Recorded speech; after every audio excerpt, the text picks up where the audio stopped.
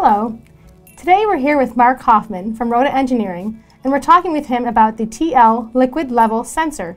Mark, can you tell me a little bit about this product and where it's used? I can, Mary. Thanks for asking.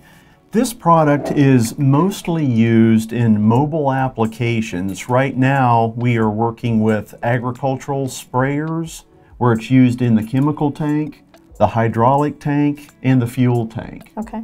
And how do they work? Well, this is just like all of our other technology where it's Hall effect. So we have printed circuit boards that have Hall effect chips on them, and they actually live inside of this stainless steel tube. And with our technology, we have one part is the Hall chip, and then the other part is the magnet. Okay. So in this case, where it's a liquid level sensor, there's a magnet in the float material, and obviously it rides up and down with that liquid level material. Okay. And then it gives a proportional output, be it current, voltage, digital, pulse width modulation, just about anything. Great. Now, I'm sure there's lots of sensors on the market that can read, liquid. What sets this apart from other designs that are out there?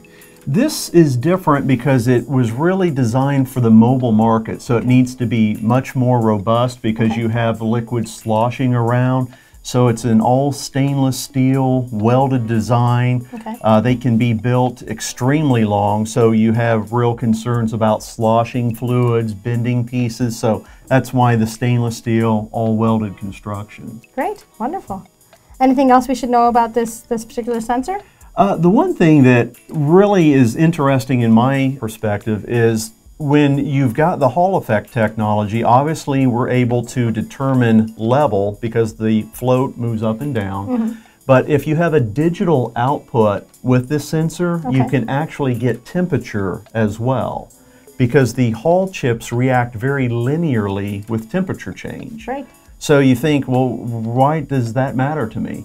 Well, if you have a hydraulic tank, everybody in mobile applications want to know the level and what is the temperature. Absolutely. Now you can do it in one sensor. And you can save a lot of space that way. Exactly, and in a lot of cases, money. Absolutely.